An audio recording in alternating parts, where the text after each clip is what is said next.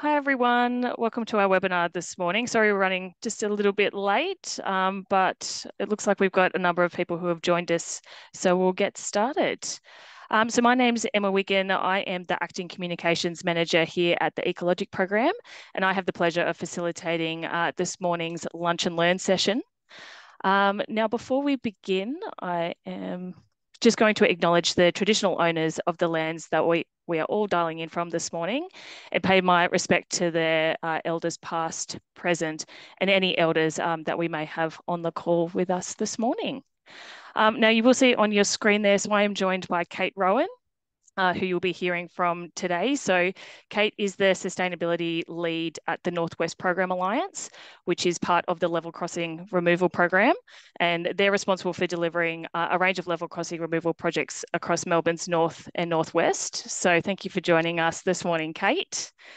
Now, just a little bit of background on Kate. So she is a leader in the sustainable infrastructure sort of sector with nearly 10 years experience driving change on major projects in roles across both government and private sector.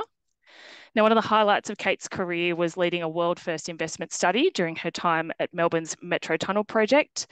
And here she was awarded Future Green Leader of the Year by the Green Building Council of Australia in 2021. So Kate has lots of experience and she's got lots to share with us this morning. Now, in terms of the topic that we'll be covering, so Kate will be talking a little bit about innovation today, which I know is a topic of particular interest to people. And she'll be talking about what the Northwest Program Alliance has done to stimulate innovation in the supply chain and how this has led to them embedding recycled products into their program of works. Now, before I hand over to Kate, we've just got some quick housekeeping rules, which I'll quickly touch on now. So we will get everyone to stay on mute during the session this morning because we do have lots of people on the call. And there will be time for a Q&A at the end. So we will have about sort of 10 to 15 minutes. But you can, as Kate's presenting, put some of those questions that you've got in that Q&A. And once we get to the end of the session, we will run through those. Now I'll hand over to you, Kate, to start your presentation. So I'll stop sharing my screen. Thank you.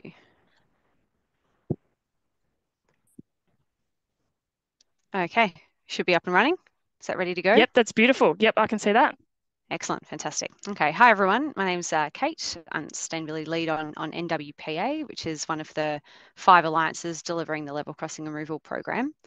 And yeah, it looks like we've got lots of people in the room today. I don't know if everyone's familiar with the level crossing removal program, so I'll just do a really brief intro to level crossings first before we dive into the sort of topic of the day, which is Project Beacon. LXRP. So if you have lived in Melbourne in the last 10 years or so, you probably have stopped at one of our projects, lived near one, or have had to take a replacement bus because of our works. It was established by the Victorian Government in 2015 and is a rolling program of infrastructure works with the aim of eliminating 110 level crossings by 2030. And so that program is literally removing the interface of road and rail, in a lot of instances, raising the rail line above the road in order to improve safety, congestion, and deliver new community precincts. The image on the right shows you all of the locations where LXRP has or will work as part of this program. So we're everywhere. So that's a very brief intro to LXRP. One thing I would say about them is that as a government body, they are really exceptional at keeping the industry fresh and innovative, which is great because you've got to be able to do that in order to keep people and organisations engaged. And something really exciting happened at LXRP at the end of 2021, where LXRP issued a bit of a challenge to all alliances to develop something new, which is great. How often does that happen, where you get told to do something different and we'll support you? And that's really where Project Beacon begins. Let's dive in. So this was a challenge that was issued to us to develop an industry-changing initiative and make it a beacon for the industry to follow. So that's the name, Project Beacon. And all the alliances were given a theme to work on. And Northwest, my alliance was given the theme of sustainability to work on a bit of a problem and a solution. There is going to be a lot of detail thrown around in this preso, so I thought I'd sort of upfront give you an idea of the timing and the scale of this project, because we're coming up on 3 years now since it first began, very early 2022 when the challenge was first issued to us, and we began identifying sustainability problems to solve.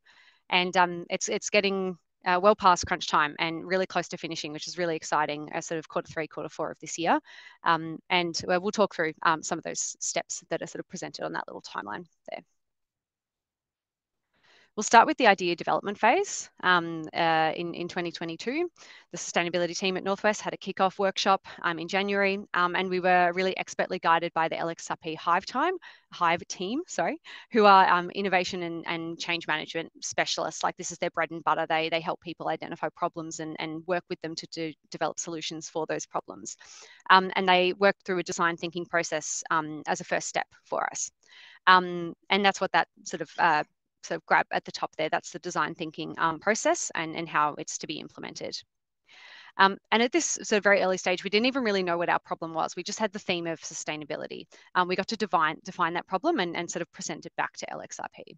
So apart from our own team contributions and ideas about what we wanted to tackle, we had to get a source of ideas from other people around us as well, who would be able to help us understand sustainability problems and frame the problems better. We wanted to really go wide with our work.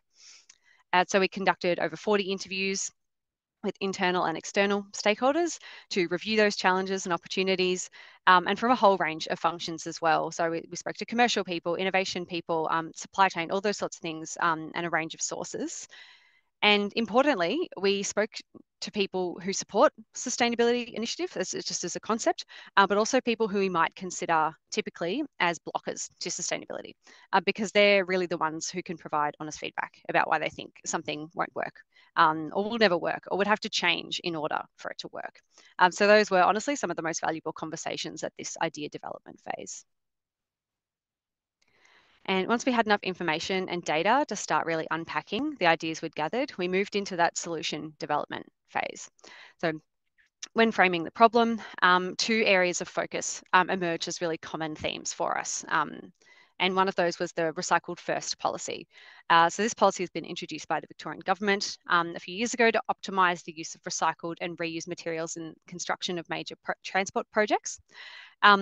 So really that policy was something that people knew was there, but was seen as both an opportunity but a real problem. Like, what are we going to do about it?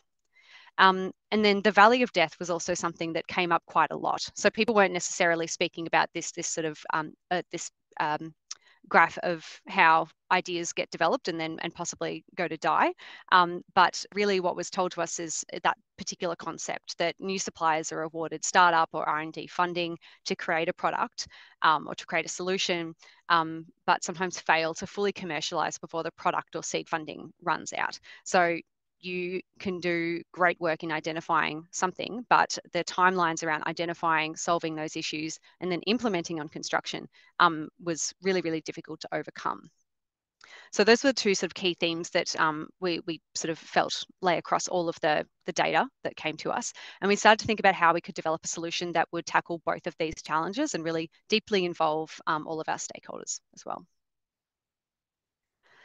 So we went back to our original mandate and decided that in order to act as a beacon project, our solution would be to run a recycled first competition that partnered Northwest with LXRP, with ecologiQ, who are hosting us today, and our supply chain as well.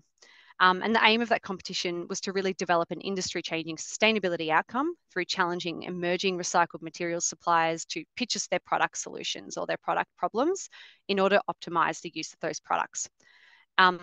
We would want to be able to implement those products on the Key on Parade level crossing removal project. That was the next project that was coming up for us in terms of our program of work. So that seemed like the right place to do it.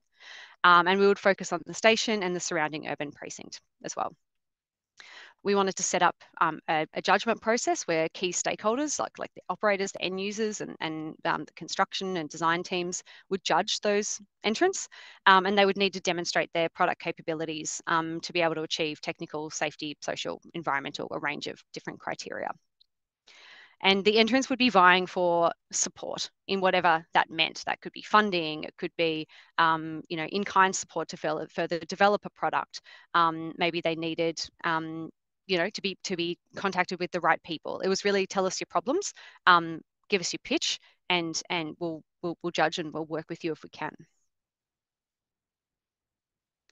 And we wanted to be very deliberate about what the competition would actually do. So that meant not just solving recycled products on Key on Parade, that was going to be our application, but actually trying to mitigate the root cause of the problem. So really understanding and solving the heart of an issue with a product, why it wasn't being adopted easily.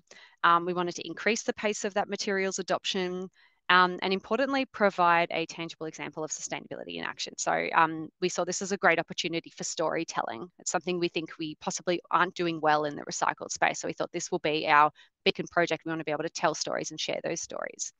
And also position LXRP as a recycled first leader. So, really taking that recycled first policy and, positioning LXRP as the ones that can drive it.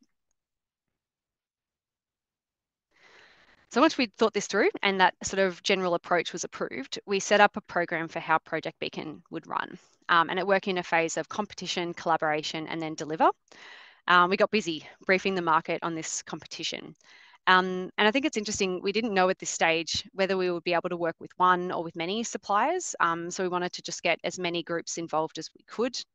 And we formed a partnership with ecologiQ Northwest MTM, rail operator, and the LXRP Urban Design Advisory Panel, who have a really big stake in look and feel of the urban realm. The competition opened for 2 weeks in mid-August, and we received 15 really, really high quality submissions. It was really exciting to see the response from the market. And the main thing we wanted to understand from the suppliers was, what barriers are you experiencing that you're seeking support to overcome in order for us to utilize you more? What do you need for us to use you? That was the mandate. And boy, did we get some barriers. It was fantastic. They were really, really extremely variable in their responses between suppliers. So we found no silver bullet. There was lots and lots of barriers identified, and it gave us a great shopping list of problems to fix. And see, these are just some of the most common ones that we heard. So local manufacturing and green premiums. We heard that buying green does initially cost more. So there's minimal opportunity for projects to normalise and bring the price down over time or at scale. The benefits of recycled products aren't yet considered well in cost decision making. So there's difficulties in quantifying those benefits to support cost outcomes. So it's a bit of an issue that feeds itself. You can't implement, so you can't understand the data and the cost, and so you don't feed it into the next project either. There's also less want to change how we work. It's really hard to overcome the desire to design differently because we want to buy what we know. It's a pretty normal human reaction. And difficult to not question whether there's just another way of doing something. We can bring people products, but there's the perception that it's not broke, so why would we change? Your pretty standard risk perceptions of recycled products over virgin products. Will it perform? Is it safe? Approvals, always a very challenging one to overcome. And then finally, suppliers told us that there was challenges with certainty of works pipelines. So they want to upscale, they want to build their business, but it's an uncertain market at the moment, has been for a couple of years, especially in Victoria. And how are we going to overcome that? So it was absolute gold in some of those responses. We fed it into a bit of a multi-criteria analysis to decide which problems we wanted to try and resolve. And the judges took it very seriously and took both a quantitative approach to this. So there was a lot of data that was supplied to us in the competition submissions, things like where it could be installed on KP. Would that give us data? Would it give us expected costs? Would it give us actual costs? That kind of thing.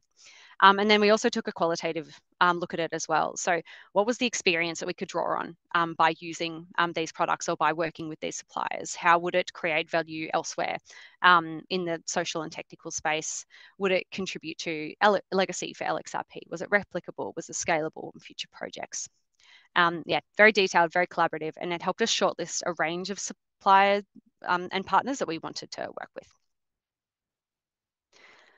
So that was the idea solution, the competition phase and the decision-making phases done. And that took us to Q2 of 2023. So we've been going for just over a year at this stage.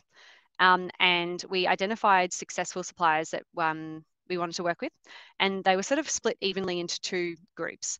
One was strategic partnerships, so these were suppliers and products that required time and funding to develop and implement a solution. And then there was also products that we considered optimized or needed to be optimized. So they were close to mainstream use.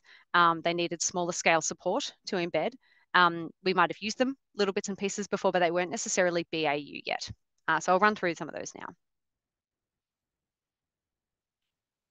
All right, RoboVoid. It's a recycled plastic void former. These are the strategic partnerships I'll run through first. This product's 100% recycled plastic. It's 100% recyclable as well. It's lightweight, it's durable, and it's cheap. And it removes about 30% of the concrete volume of an element. RoboVoid are based in Thomastown, so it's even better. They're local for Northwest. And we are going to apply it in a small parketeer slab at KP, at Key on Parade. So a small application first, but the long-term goal for that is that we're designing it into our next project, our Melton level crossing removal projects, into the structures space. So the intent now is to get it into a concrete stitch between some wall structures, so moving from a small structure into bigger ones.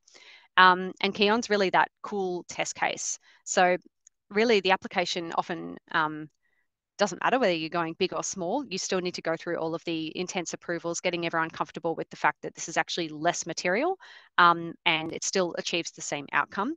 So you've got to go through those processes. So hopefully on Keon, what we've done is we've worked through all of those challenges and now it's just standard design assurance processes for the next big project.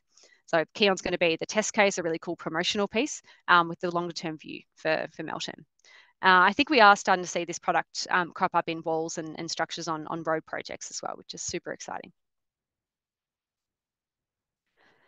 We also partnered with Ceres Fairwood, who helped us strategically store and reuse as much of the Site 1 timber as possible. So Fairwood's a not-for-profit social enterprise. They're located in Preston and they supply locally sourced, recycled, salvaged and reclaimed Australian hardwood. So we want to work with them because we're often challenged by reuse of timber on our sites. The challenge is that we don't really normally have a lot of control over the timing of storage and milling of furniture from our Site 1 timber. And Fairwood supported us in storing it and returning and milling the wood into some furniture items like bench seats, outdoor stools, and habitat logs. And then the long-term thinking piece there is that we develop a bit of a guide for designing for that specific type of reuse.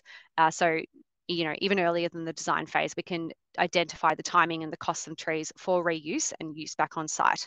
So it's being strategic in that way that we haven't been able to before and utilising that relationship with Ceres going forward. We're also working with Future Aggregates. So they supply recycled plastic aggregates for concrete. From the Victorian waste stream. So Future Ag, I don't think it worked on infrastructure projects like ours before. So part of the intent of working with them was trialing, testing and bringing a new supplier of recycled plastic ag onto the program and bringing the cost down over time. So it means that we're building up the supply chain in that space. And they've supplied us with aggregates in an exposed ag application, which is the picture there on the right. It's in the ground now, which is really, really great. And you really can't tell the difference between the product. It's got our operator approval we're rolling it out onto other projects as well. And Curvecrete. So Curvecrete's an organisation based in West Footscray. They produce robotically curved concrete elements using a mould and digital engineering in order to shape freshly poured concrete. That's really where my robotics knowledge starts and ends, but it's a very cool approach to casting concrete. They can do heaps of different shapes and different applications, way different to how we might normally form up curved concrete. It's, really, really funky. And I guess the other point of difference there is that they use geopolymer concrete. So that concrete has no cement. That's the really carbon intensive. That's the evil stuff that we try and reduce on projects. So great sustainability outcome. And it's our entry into the geopolymer market, which is a product that's a bit difficult to come by at the moment. There's different groups working on really bringing it into the construction space, different concrete working groups, which is fantastic. And hopefully we'll be able to apply it on a larger scale, hopefully structures one day. But this is Northwest's demonstration case. And it's being used in a modular concrete bench that we co-designed with them. I actually think our landscape architects are there this morning, possibly now. So we're still working through these things. This is by no means finished. We're still getting the final ticks on this particular innovation. But the intent is that we have modular shapes for our concrete benches. Hopefully they can design and provide those same modular pieces for level crossing removal or just, projects in the urban realm. In future as well. And the final strategic application one is solving the issues with recycled plastic viaduct screens. So our current solution for our screens on top of our rail viaducts is aluminium. And we're working with Lee Group and our architects to develop a bit of a proof of concept to be able to be applied on our Melton level crossing removal project. So we're just working through the challenges of recycled plastic in the rail space and how we replicate it for future projects and meeting all the design intent and the design approvals at the moment. Of all the initiatives, this is the one that will have the most significant carbon reduction. Aluminium is really carbon intense. So we're really motivated to get it done. And yeah. And then finally, we've just got a little list of some of those optimized products here. Recycled glass in our surface colored surface treatment for roads and in the urban realm. Recycled plastics and other bits and pieces in asphalt. And the bottom one there is Resonate, which is another recycled plastic aggregate product. So Resonate's actually quite interesting. They entered the market more formally earlier this year. And we were at the space where we were just test pouring our future aggregate mix.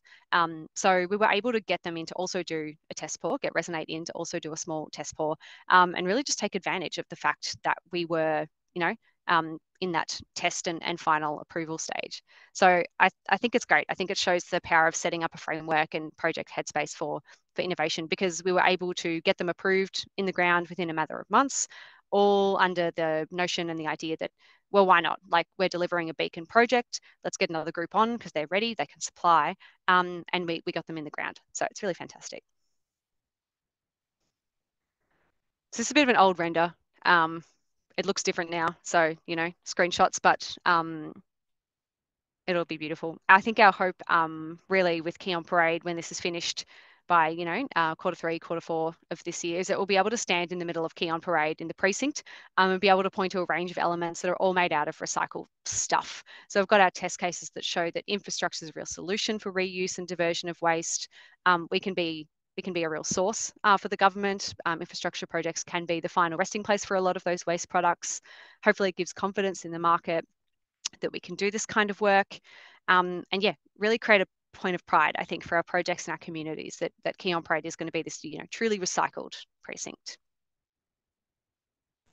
So we're not quite done yet, though. We're having final install of a lot of those products on Key on Parade, so it'll be finished pretty soon. We have to implement our solutions on Melton to really tie off some of those really key strategic pieces, the screens and RoboVoid in structures, to show that it can keep rolling onto future projects. We've got to do a bit more work in that calculating and quantifying carbon benefits of recycled product and the benefits of waste diverted from the waste stream onto our projects, because we want to have a really solid way of assessing that and being able to inform future costs and decision making. We've got the MCA that was set up, and LXRP is starting to measure things in value for money from a carbon perspective. So we're sort of well on our way with that piece. This preso didn't really touch on lessons learned, and there are a lot of them. So I think that will come later, about what we would repeat and what we would do differently in the funding and the project management in the adoption space. There's lots of lessons we'll be able to share when this is done. And also promote and communicate, lots of pictures. They'll be coming. You'll be flooded with them all, I think. And then finally, I just want to do a shout out to the people who really got this off the ground. It has been a few years in the making. I've been around since late 2021. I get the benefit and the privilege of being able to talk about it today, but really without Fiona and LXRP and ecologiQ, this vision really wouldn't have got off the ground at the time. The Key on Parade team were really incredible. This is sort of being managed by a few different groups, and the challenges didn't stop once we got the funding and we knew what we were doing. That just kept coming, and the Key on Parade just kept going, and they were really supportive and steered the ship, which I think we're incredibly grateful for. And then finally, everyone who nominated for the competition, we wouldn't have been able to do what we did without understanding the challenges and working with you to solve them. They saw the value of what Northwest was trying to do. So, this is my spruik moment. Please reach out to everyone that was presented in this. They're ready and they're excited to work with you. So really go for it. I think that's all. Thank you. Lovely. Thanks for that, Kate. And I know I feel super inspired after seeing that. And I know a lot of us here at ecologiQ have sort of been part of the journey. I can't wait to see some of these products sort of make it into the ground, which I know is going to happen over the next couple of months, which is super exciting for us to see. And I think it also kind of shows if we kind of work together as a sector, that we can really kind of drive change. And I know this project's going to leave a lasting legacy for some of the infrastructure projects that are coming through, particularly as we are seeing some of these products used for the first time on the level crossing removal project at Cowan Parade, but a lot of these applications can be used on smaller projects or other sort of infrastructure as well. So, no, it's really Yeah, exciting. But I haven't got any questions in the Q&A yet, so I might just remind everyone that if you do have any questions for Kate, we do sort of have about 15 minutes left just to test her on some of this stuff and ask some questions. But I might get you to stop sharing your screen, Kate, sure. for now, and then we'll wait for a few questions, but I do have a few ones that I did sort of want to ask. I know you sort of did touch a little bit on that sort of legacy piece and, the things you've done sort of as part of the Keon Parade you're looking to sort of do on Melton, but what sort of broader legacy do you think Project Beacon is really leaving the sector? I think the process behind it is replicable. It could be scaled up, it could be scaled down, but it provides a bit of a framework for identify, test, and implement all within the scope of one project. And level crossings tend to be delivered in a really punchy kind of way. And the valley of death doesn't always have to mean that products die as soon as we start constructing. I think we've got a really good example of how products that are ready, you just need the know-how and the will to get them up and sorted. It can be done if you've got the support from all angles, from your project team, project manager, and you don't always have to accept no, it's too late as an answer. I also think the other thing there is that a lot of the for example, I think the future aggregates and the resonate pieces, the volume of the recycled plastic in the mix, it's low because it's a test case. We replaced, I think, in the end, only a few percent of the virgin product in those mixes. I now have a blueprint to go, okay, so on the next one, I'm going to set you up with a test pour to exceed that. Let's double it, let's triple it, let's test it, we'll get it in the ground. We know that it works, we know who to ask, and we know what needs to happen in order for it to be rolled out. It doesn't have to be finalized, come project award, we can change and we can sustain on the fly. Yeah, and I think that's a really good point. Like as we've seen with the Mordialloc Freeway, when they first sort of trialed the recycled plastic noise walls, I think we started with sort of 30-40% recycled plastic in them. Now we're sort of up to that sort of 75%, 80 that's now been approved for use. So, you make that sort of small investment, and I think it kind of, as things get used a little bit more and tested, yeah, it can really drive that change. But we do have a few questions that have come through the Q&A. So Saji has said, what's the emission reduction impact of Project Beacon? Good question, Saji. We need to quantify it. So I think we've got a really good initiative by initiative assessment. That was part of what we had to justify would be the benefit. Saji's messaging me saying she should have asked anonymously because she is on my project. You can ask me on Monday, Saji. That'll be a next step for us because I would like to look at it not only on a material by material assessment. I'd like to look at it as a whole and understand the value of nominating a few things from a few things from a cost per ton of carbon perspective, that kind of thing.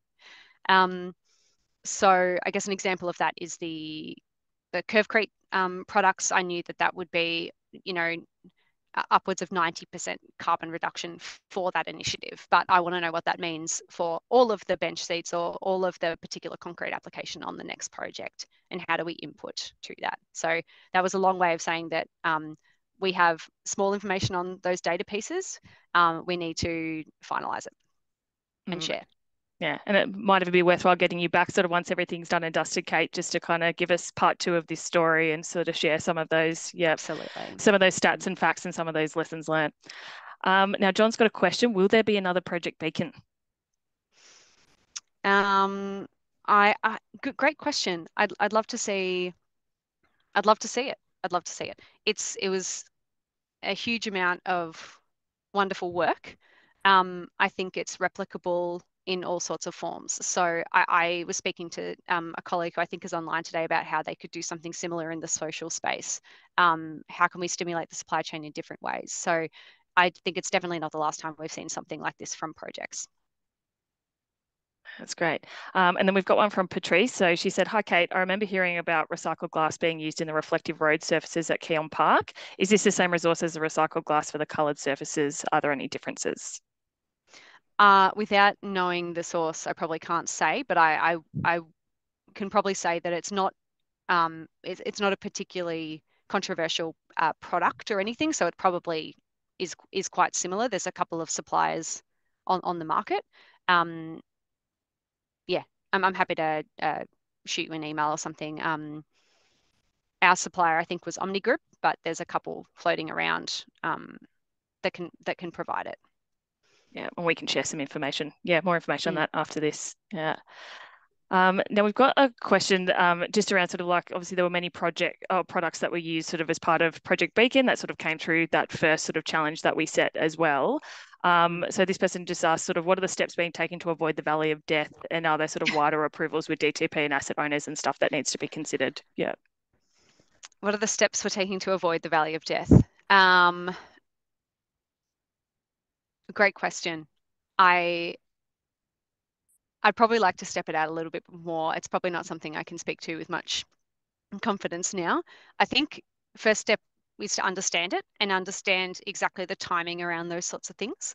Um, we had a very we had to have a very clear idea with who we brought on about the drop dead dates of when this would become impossible with those sorts of things. And we kept it was got pretty tight with some of the groups that we were working on.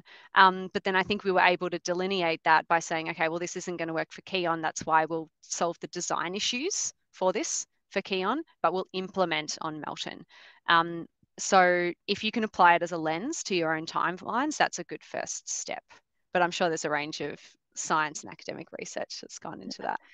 And I would say too, Kate, was there kind of at a point where you were like a go, no go with this? Like, say, for instance, a barrier, as they've kind of said here, could be that type approval and, it might not just not get up, but was it important sort of to have the right people in the room to make sure that you knew this was going to be feasible from the outset? Yeah, absolutely. Um, I also think we still haven't got over the risk that all of these, especially at the time of award, are innovations and we think they're going to work. Everyone's saying, yes, this is a good idea and these are good approaches, good suppliers, and useful products to work with. They ticked a whole lot of boxes. But what happens if something happens and we can't actually deliver it? There was a lot of those go no goes moments throughout there. That question never really went away.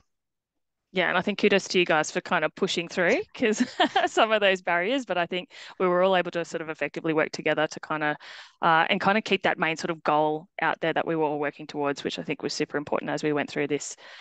Now, Stephen said with this sort of range of projects, particularly the products that we sort of came through this process, particularly for those ones that are quite new, is there a plan to have them sort of approved for use in sort of road and rail applications? Definitely in rail, and we can share those. I think that the ag ones, we've got the sort of the design approval documents that I'm sure at some point we'll be able to share. Road might be another story, but that would be a really great next step to understand if there's barriers to those products in outside of the rail space. That's good. Because I should say that we did end up only applying products in the MTM area. I don't think we ended up using anything in the council space. Not because we didn't want to, but I think that's just where it landed. That's great. And then with the recycled plastic aggregate product, is this, we just got a question here, was this used for structural purposes or non-structural purposes? Only in the precinct paving. So I think what was the wording I had? Probably just hardscape, which is very generic, but in the precinct paving mix. So you might see it in the shared user paths, in the walkways and the other paved areas up to the station. So nothing structural from perspective. Thanks, Kate. And can it be used in a structural context? I think that's the way that we're going. I might be dobbing in one of my colleagues at Western, but I think they've used a recycled ag in a structural product. I might get Bo to confirm that at some point from Western Program Alliance and share it because I'm pretty sure he got a really big structural concrete element with Polyrock in the Yeah, mix. Oh, nice. No, that's great. And then we've got a question here from Kerry. So she said, was there any consideration sort of as you were going through the evaluation process about the reuse of products at the end of life? And sort of when you're looking to decommission, like was that something you took into consideration when yeah, evaluating those products you chose? That's a really good question because that wasn't something we necessarily assessed or awarded on. It was one of the key problems named in that a lot of our suppliers are getting asked about reuse. Can we crush it down and recycle it the same way we would normally with concrete or other products? And they don't have the answer to that question. So that is a key problem that I don't know if we fully solved via this process. I know that some can be recycled via the normal pathway, but do I have a sheet of paper that says that at this stage? Probably not. And I know that some of the products sort of have started considering that. Like I know when we were out at sort of RoboVoid recently, they have recently had a trial where they've kind of looked at that end use, and I know that Mm, it is able to be recycled at the end, which is awesome. But yeah, it's definitely something that I know we're considering. Yeah, is a key consideration for some of these infrastructure projects. Now we've got one from Frank. So he said here that, noting the green premium is one of the barriers to adopting products with recycled content. Was this, yeah, obviously this was a bit of a barrier, but how did you guys sort of overcome that through this process? yeah, I think giving a good test case and showing that it can be done, setting up those suppliers with other suppliers like your large concrete providers, teeing up those strategic partnerships will help bring that down over time.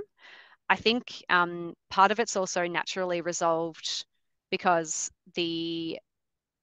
it's been a tough year for recycled plastics with the collapse of Red Cycle and whatnot. But now that particular program is up and running, and there is an absolute stream of plastic waste and other types of waste that now can be used. Particularly Resonate can accept lots and lots of different types of waste products. So their supply is enormous, so there's no issues on the back end, and there's more strategic partners set up on the front end, and there's now examples of it being in the ground.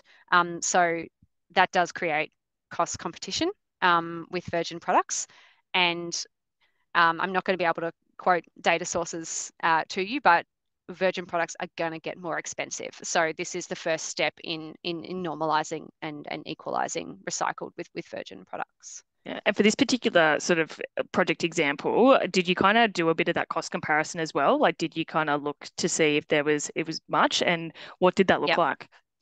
Um, as a bit of a high level, I think we estimated around 30% extra over back in 2020 and 2021, start 2022 was the number that we were being told for a green version of a product. Yeah, that's So great. it's significant. Hmm. Yeah, yeah.